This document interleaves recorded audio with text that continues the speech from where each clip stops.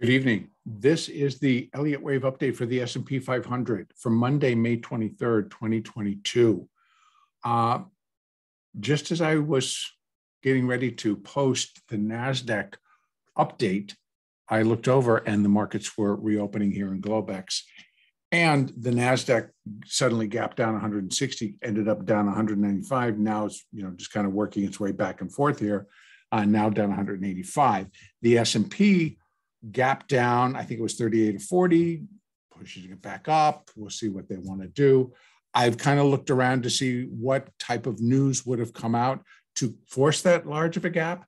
Again, I'm not really sure if it had anything to do with the restructuring of the Dow, which was out there today, that Salesforce is moving in, ExxonMobil moving out. So I'm not really sure, or if there was something else that happened within, but it's hitting the NASDAQ the hardest. ExxonMobil is not a part of the NASDAQ, and neither is Salesforce. So again, not really sure what is behind them absolutely just kind of walking in and going, enough, boom, sold. But let's drop down. Let's go over this because it does put a different spin on what we're looking at and what the possibilities are. So let's start right in. And right now, again, on the daily chart, I don't have any changes to make. What could be in question is the fact if indeed the minor third wave did conclude at Friday's lows at 3807. So if it did, and I've not changed it yet because I don't have any reason to, and I would need confirmation from the market that actually what could be happening, I'm going to go over right now, is still in force. So let's drop down to the hourly. If indeed that was the minor third down here, then what we're looking at is a minor fourth wave. Come on. Come on. Let me start over. And it won't do it. All right, let's try it this way. It just gets real picky. Working on a mouse pad. Maybe I need a new mouse pad. I don't know.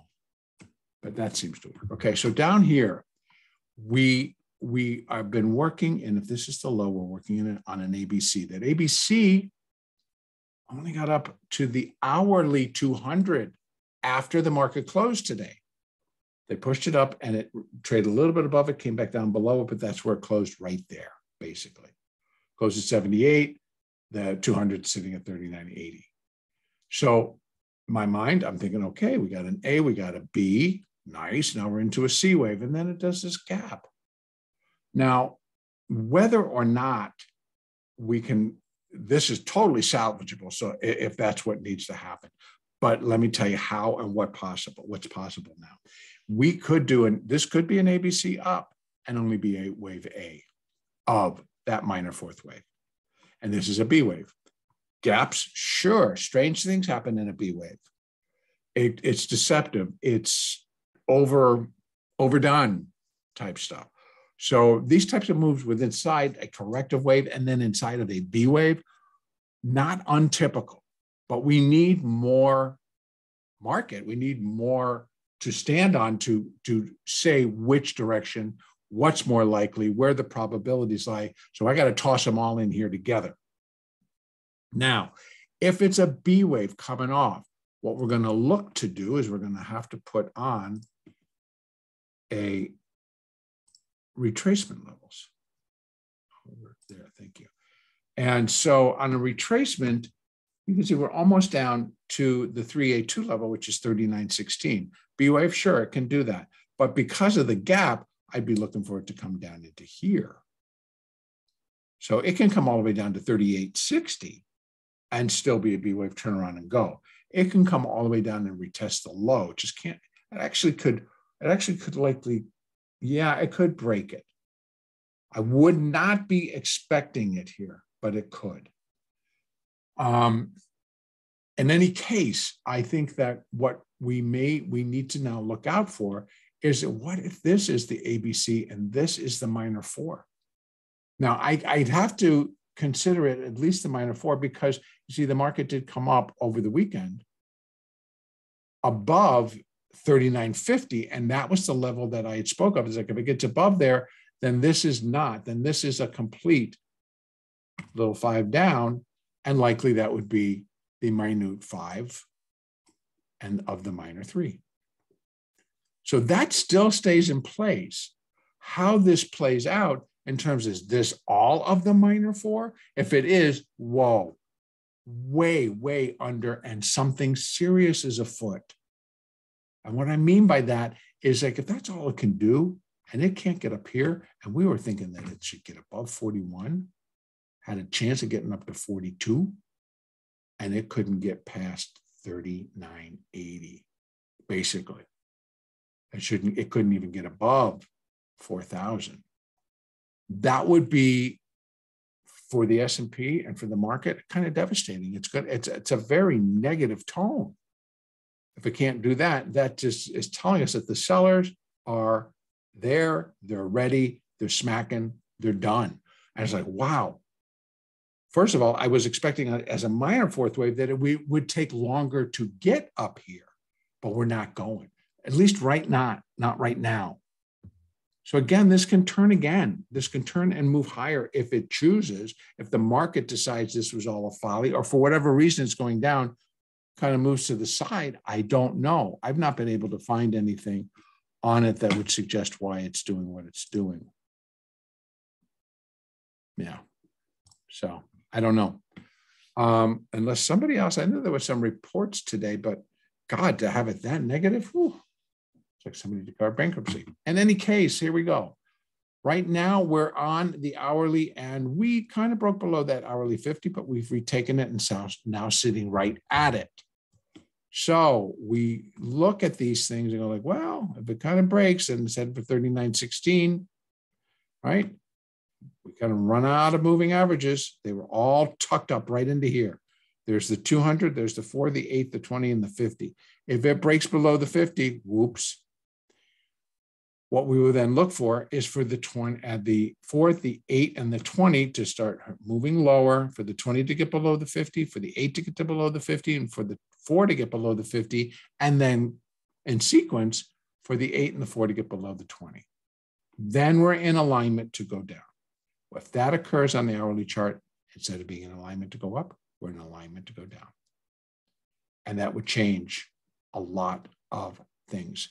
That could put the minor 4 here, and we're in that minor 5th wave. And again, I will also say that what it would do, if this is the case, it would decouple the NASDAQ and the S&P from these detailed counts that we're getting down inside. I think they both would carry the same picture in terms of we're looking for moves down, but they're going to come in a little bit different form. But that's yet to be drawn and yet to be seen. So we shall wait and reserve judgment on all of that. So, but if it doesn't hold, now I'm going to take all of these off. And we're going to put back on the extensions, which gave us downside targets. Actually, yeah, I'm going to take it from that low. It could go a little higher, but that's all right. So initially, this is what we continue to look for the intermediate 3rd wave. So if this is minor 3 and we get a minor 4 in here, as short and as unfulfilled as it is, let me just state, if it really turned out to be that way, what the market is telling you loudly and clearly is that there's a tremendous weakness. There is weakness in here. I discussed, and I've often said, many things stand out there ready to kick the proverbial stick into the spokes of the markets. And that'll, if you could see what happens, it coughs, it sputters, and then boom. It just walks in. It's like, we're done, sold, boom.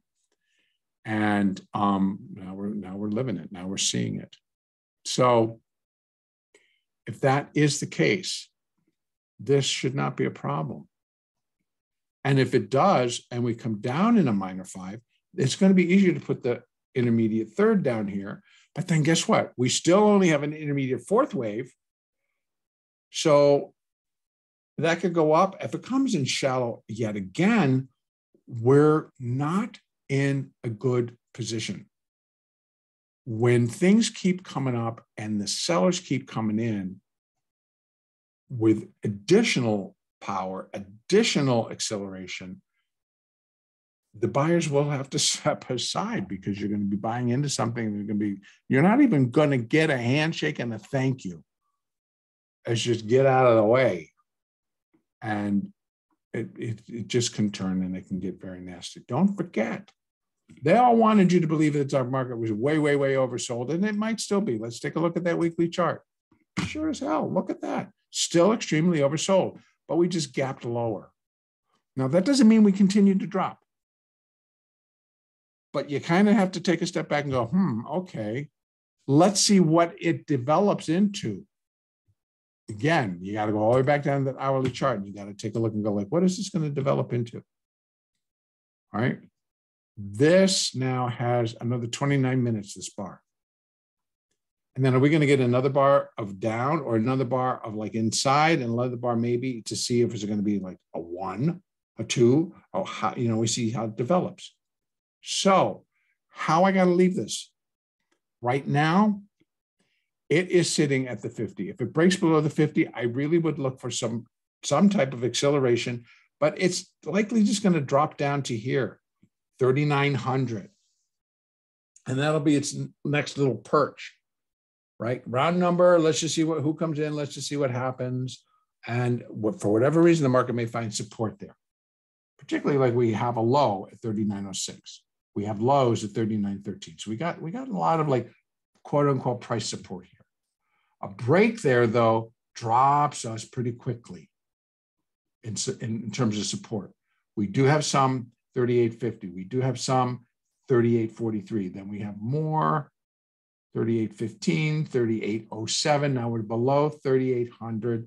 And our next stop, we start to drop into the black holes again, folks. You're going to have to go too far to the left to find price support because we've not been down here for quite some time.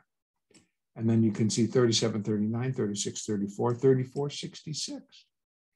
So this is not an impossibility. We're 3 steps away from reaching that zone. The zone, oh my God, you can't go there. Well, it can. But I'm going to just lay this out again.